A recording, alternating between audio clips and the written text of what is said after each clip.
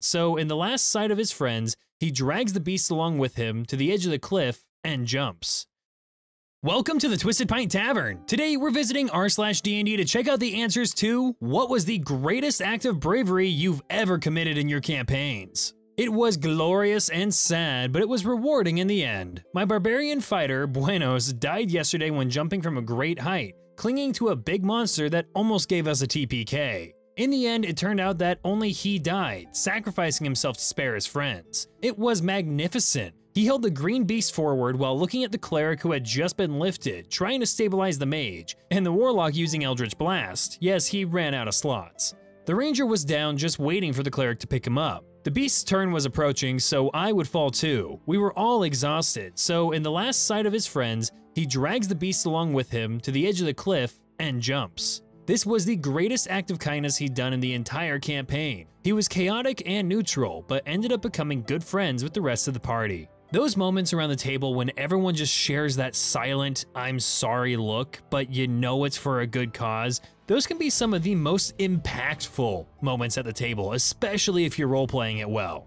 My paladin sacrificed himself, but the party didn't let him die. There was a bunch of flammable gas in the room we were in, so we tried to find safety in a room that didn't have gas. But as everyone else went in, my paladin stayed and lit the gas, killing him and every enemy in the room and corridors. Roughly 23 enemies died. Then the party made a deal with the devil to bring him back. Making a deal with the devil to bring a paladin back, I feel like that would give you a stern dad talking to afterwards. Our characters needed to collect samples of the strange liquid that had anti-magic properties. Because it negated all magic, we had to scoop it by hand into protective vials. The liquid was highly acidic, and you took damage each time you managed to get some on your skin. Dex save to properly handle the acid. But because this primordial acid was also the literal lifeblood of an ancient god, repeated exposure to the acid could potentially mutate your body. The DM had written up a D100 table of the random effects that could take place after you reached a certain threshold of exposure. Some effects could be avoided with the con save. My ranger elected to be the one to harvest the acid samples, since she had the highest dex and con of the group.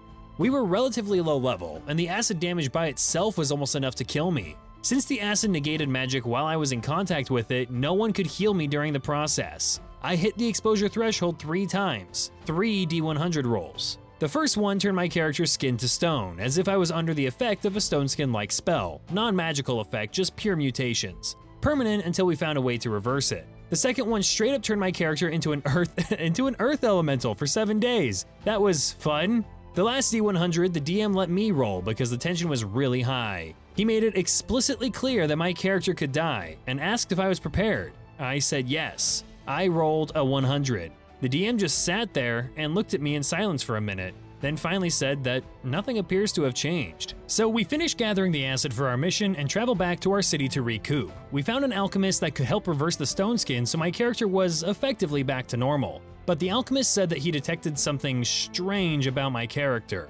I can't remember how he actually confirmed it, but he told my character that she gained the properties of eternal youth. She could still be killed by normal means, but otherwise would effectively live forever. This mutation was permanent. Sounds like a gift rather than a sacrifice, right? No. Later on down the campaign, my character ended up agreeing to serve a lost goddess that was searching for her half-mortal child that had been missing for millennia, and presumably still alive. The campaign ended after IRL 3 years, and we had our emotional epilogue to discuss what our characters do after the story's conclusion. My character ended up dedicating all her time to locating the lost demigod, which the DM said would involve literally searching the multiverse. She never got to grow old with her love interests, her twin brother, their little sister. She outlived her children, grandchildren, all of her friends. All the places she knew and loved fell to ruin across the passage of time. The DM and I never really decided if the goddess was ever reunited with her child. We left the ending ambiguous, I guess. But either way, my ranger was left to wander the multiverse for potentially millennia and eventually stopped returning home because the grief was too much. Since then, the DM has managed to place little Easter eggs in each campaign to make small and subtle references to my character's journey, even if the campaign didn't take place in the same setting as my ranger, since she's hopping through the multiverse. Maybe one day we'll find out if she ever succeeded. That is one hell of a story, and especially to just come from collecting acid. I mean, I get it, potent magical acid, but still, that's quite the twist to come from that. Also, I absolutely love when DMs include Easter eggs to other players, especially ones who have, multiversal travel or immortality or something like that to potentially indicate what they've been up to. Even if it's short term, even if you're playing in the same setting and it's just like 10, 20 years down the road, if you include Easter eggs about the old characters, trust me, the players will love it. While the party debated around a nightmare-inducing murder machine, my cleric deduced it could be stopped, but would surge an extreme amount of psychic damage. He calmly passed his stealth check to step onto the platform before quietly uttering to the party, when they ask, tell them it is always worth it. He was on 18 HP after the BBEG battle, out of slots and the only healer around. He took 100 plus damage, shutting the machine off in the process. Afterwards, he had a goodest boy combo with his god. Absolutely worth it. Some people think that the self-sacrifice play to save everyone is kind of cliche and that there's usually a way around it, but I gotta be honest, sometimes there's not. The DM's not necessarily writing in a moment to where the players have to sacrifice themselves, but if you do that, I mean, the impact that can have on the story, on the party moving forward, on everything, it can just be substantial.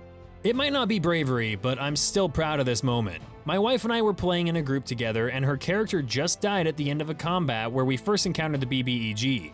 Our cleric rushes to heal her, but doesn't have the right size diamond to bring her back. Then I remember that, just before we started this mission, I had my fighter buy a very expensive diamond, about 300 gold, to power his magical glaive, an heirloom of his. The diamond gave it the power to open portals into the ethereal plane at will. This was how my DM realized that he has to be careful with giving me broken powerful stuff. Yeah, that sounds powerful. Without a second thought, I break it out of my weapon and tell the cleric to use it, to the party's shock and delight. While it was the cleric that did the revival, my fighter's the one that saved her. My wife was delighted to keep playing her character, and my DM was relieved that he didn't need to deal with my ethereal plane antics. I eventually fixed and replaced the diamond with a sapphire that basically made the glaive into a limited-use portal gun. It was also at the end of the session that my wife and I decided to play an actual in-game couple in our next campaign. This isn't about the kind of bravery where you're putting your life on the line. This is more about the sacrifice of giving up something really important and powerful to you. And yeah, while a lot of people would say that, well, any item is worth giving up to save a life, well,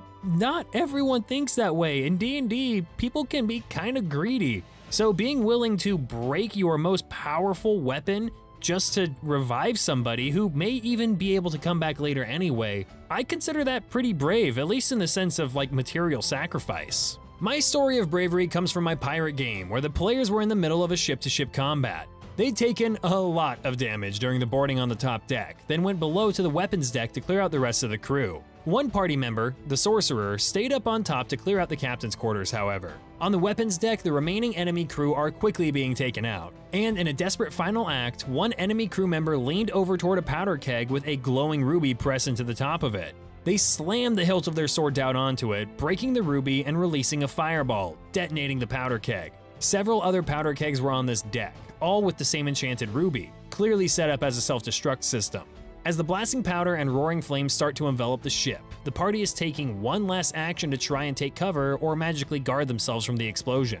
However, the wounded sorcerer had just started to come down from the top deck when the explosion started. The Way of the Four Elements monk looked over to see her at the foot of the stairs near him, and knew that the blast damage would drop her, possibly even kill her outright. He was planning to use his key to redirect the flames around him, saving himself, but upon seeing his wounded ally, made a last-second decision to save her instead. He wove the fire blast away from her, just barely saving her from it. But as a result, he was consumed by the flames, making him fall unconscious and nearly killing him from massive damage. The party dumped a healing potion down his throat and dragged him out of the burning and sinking ship, and everyone made it out alive, but significantly battered and burned. Needless to say, that ship was lost, but an ally was saved at the cost of a couple eyebrows.